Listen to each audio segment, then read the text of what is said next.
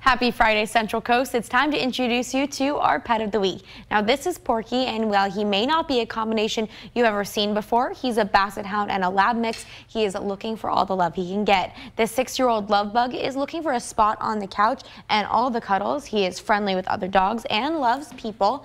And despite his little legs, this 60-pound pup still loves taking strolls and being part of any adventure. And he'll be available at noon today at the Woods Humane Society location in San Luis Obispo. He's so adorable, and for more details on him or any of the other available animals at the shelter, you can visit the story on ksby.com right now. He's definitely an adorable one, and I threw in some extra photos in our web story as well. Yeah, he looks very excited. You know, it's funny because he's probably the least excited animal or person I've ever seen that is not excited about bubbles.